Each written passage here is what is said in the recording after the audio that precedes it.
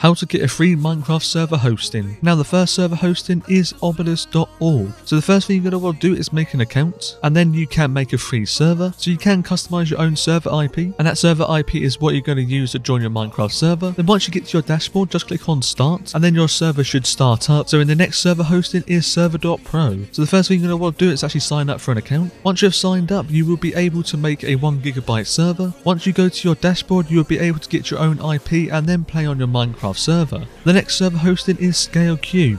Now they do claim that you can get a 24/7 Minecraft server. So what you're going to want to do is actually click on get your server, and then from there just go through some of the options. But do make sure you do click on the glass free plan, as that is the only one listed for free. And then from there you'll be able to see how much RAM and storage you have got for your server. But once you go to your dashboard, you'll be able to see your own IP, and then you'll be able to join your Minecraft server. So be sure to check out the original video, links in the description down below. And that is it for this one, and I'll catch you in the next video.